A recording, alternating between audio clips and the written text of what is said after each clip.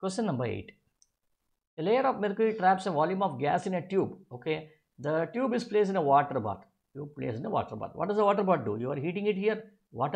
Temperatures of water will increase.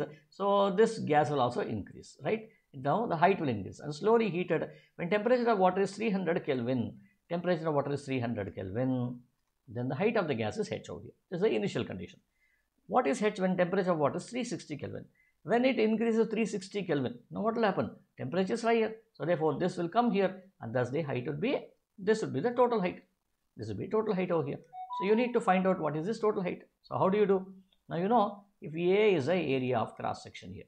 Now what is the volume of the gas present inside it? It should be V should be equal to area multiplied by H.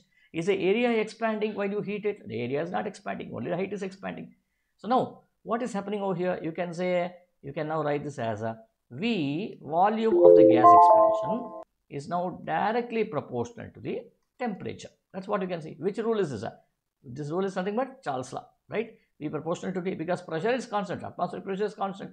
So therefore what we will do is we will write V1 by V2 is equal to T1 by T2, removing the proportionality constant. Now what is V1? A times H1 divided by A times H2 is equal to T1 divided by T2. Now let us substitute all the values to get the answer. A anyway cancels on both of them.